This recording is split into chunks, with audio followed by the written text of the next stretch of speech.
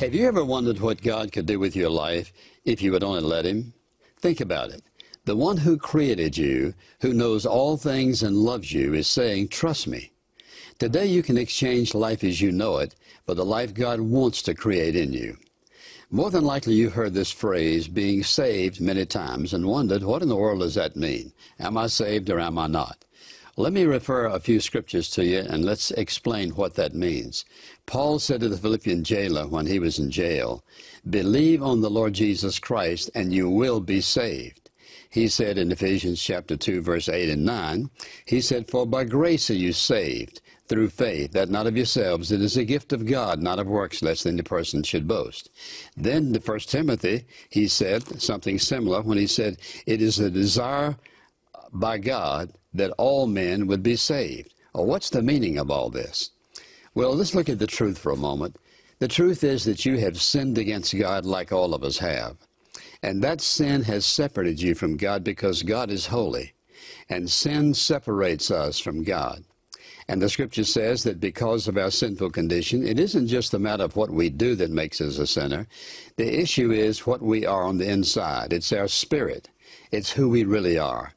And the Bible says, not by works of righteousness, which you and I have done, are we saved, but by His grace and love and mercy, which simply means this. You can't do enough good things to be saved for the simple reason you would never know how many good things, how long, and if you could do good things to be saved, then God would have made a terrible mistake when He sent Jesus to the cross. It is what He did. He sent Jesus Christ to the cross in order to pay your sin debt and mine in full. Let me explain that. Because you and I have sinned against God, a debt is there, and somebody has to pay the debt of our sin. And that sin has separated us from God. All of us have sinned against God. We could not go to the cross or die for someone else. Someone had to die for us and shed His blood that was absolutely perfect. Jesus Christ, the Son of God, is the only person who has ever lived, called the Lamb of God by John down at the sea and down at the River Jordan. And as a result of that, when Jesus Christ went to the cross and died, He shed His blood. That was God's way of paying your sin debt and mine in full. Then our responsibility is by faith to accept His death as full payment for our sin, which simply means that you and I are to accept Jesus Christ as our personal Savior. And then again, for example, in Romans, here's what he says. He says, if you will confess with your mouth Jesus Christ as Lord of your life, and believe in your heart that God did take Him to the cross and raise Him from the dead, you would be saved. And let me explain what confess means. It means that you are willing to agree with God that His Son died on the cross and paid our sin debt in full. Once you are willing to believe that, recognizing that you're a sinner, that you cannot help yourself, and you ask Him by faith to forgive you of your sins and to save you, what happens is, in that moment, your sins are wiped out. Your name is written in the Lamb's Book of Life. At that moment, you begin a new relationship with Him. Not only is your name written in the Lamb's Book of Life, but heaven becomes your eternal home. You have the gift of eternal life. And here's what Paul said in 2 Corinthians. He said, for example, he said, if any man or woman be in Christ, that is, you've been saved, old things are passed away, all things have become new. That is, you've become a brand new person in the eyes of God. Does it mean that you'll be perfect? No. Does it mean that you'll never sin again? No. But it means now. You and I falter and fall and sin at times in our life. The blood of Jesus Christ, he says, is continually cleansing us from all sin. So once you've trusted Christ as your Savior and you sin against Him, you ask Him to forgive you, not on the basis that you're going to be perfect, not on the basis that you're never going to sin again, not on the basis of your good works, but on the basis of the shed blood of Christ, the awesome power of the blood of Jesus to pay our sin debt in full.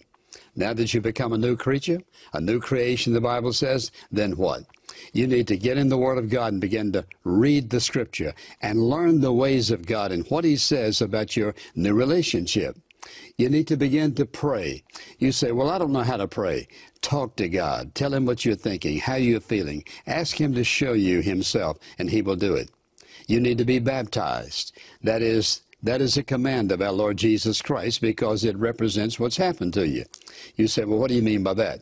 Well, here you were, living in sin. You trusted Christ as your Savior. You were buried in baptismal waters. You rise to walk a new kind of life, which symbolizes what Jesus did. He died, he was buried, and he rose again.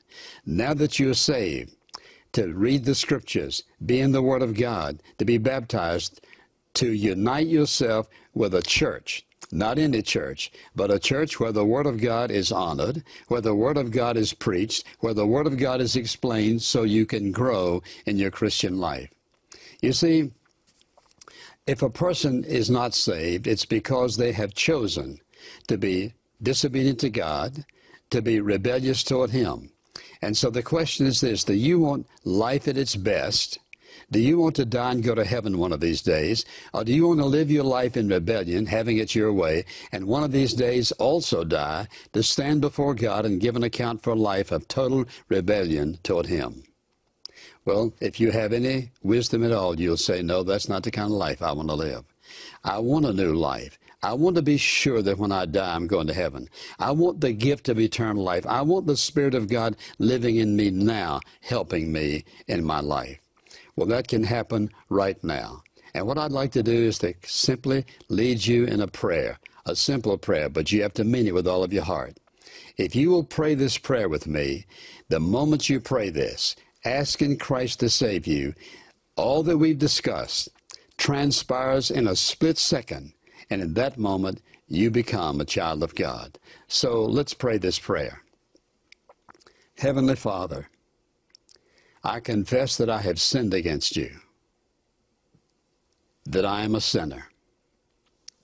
I'm asking you to forgive me for all my sin, not on the basis of my good works or what I will do, but what Jesus Christ has already done for me at the cross. I here and now receive Jesus Christ as my personal Savior and choose to live for him the rest of my life. In Jesus' name, amen. If you prayed with me, then you've just received Jesus Christ as your Lord and Savior. Your sins have been forgiven. Your destiny has been changed forever. You are now a child of God with your whole life in front of you. Nothing can compare to having an intimate relationship with God. Make your relationship with him now the priority of your life. Obey God, leave all the consequences to him. It's the key to living your life, your new life, at its very best.